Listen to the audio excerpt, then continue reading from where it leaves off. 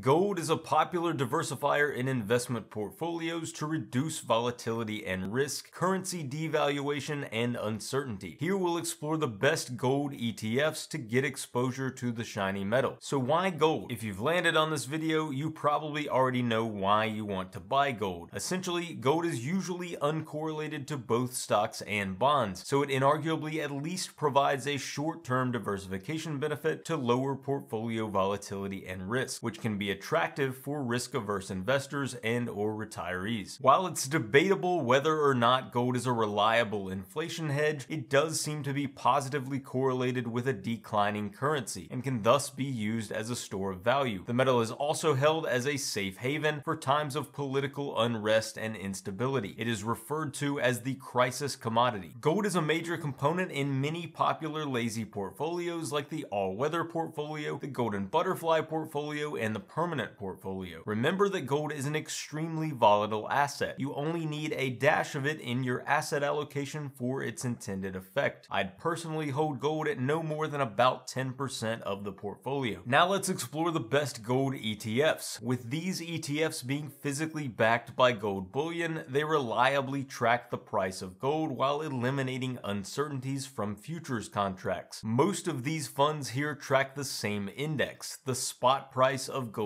bullion, so it's probably a good idea to just aim for the lowest expense ratio. First and most popular is GLD, the Spider Gold Trust, with over $78 billion in assets. It is also the oldest fund, founded in 2004. This ETF seeks to track the spot price of gold bullion. Unfortunately, it has one of the highest fees on this list at 0.40%. Those trading gold over the short term will likely want to use this fund as it has the highest liquidity. Second on our list is IAU, the iShares Gold Trust, with over $32 billion in assets. It also tracks the spot price of gold bullion. This fund was incepted in 2005 and has an expense ratio of 0.25%, considerably cheaper than GLD. Third on our list is GLDM, the Spider Gold Mini Shares Trust. GLDM is the little brother to their massive GLD. GLDM holds 1/10 of the amount of gold per share as GLD. Because of this, its fee is much lower at 0.18%. This fund has over $3.5 billion in assets. Next on our list is SGOL, the Aberdeen Standard Physical Gold Shares ETF. SGOL is an even cheaper way to access the same gold index with an expense ratio of 0.17%. As such, though it's less popular with a little over $2 billion in assets, SGOL would be a fine replacement for GLD and IAU to save some on fees. Next on our list is IAUM, the iShares Gold Trust Micro. IAUM is the newer, cheaper little brother to IAU. iShares launched this fund in mid-2021, and it has quickly amassed over $1.2 billion in assets, likely due to the solid track record from the provider and the lowest fee in this space at 0.15%. Like the larger IAU, IAUM also tracks the spot price of gold. IAUM would be my choice out of this list. Next up is UGL, the ProShares Ultra Gold. Those desiring leveraged exposure to gold may want to use UGL, which seeks to provide 2 times the daily returns of gold bullion. This fund has roughly $300 million in assets and an expense ratio of 0.95%. Last on the list is GDX, the Van Eck Vectors Gold Miners ETF. Another way to achieve pseudo leverage on gold is through gold miners stocks. These are companies that physically mine gold. As such, this is considered indirect exposure to gold and tends to be more volatile and unpredictable. Those seeking to invest in gold miners will enjoy GDX. The fund seeks to track the NYSE ARCA Gold Miners Index, a market cap weighted index of gold miners stocks around the world. This ETF has over $18 billion in assets and an expense ratio of 0.52%. Do you own any of these gold funds? Let me know in the comments.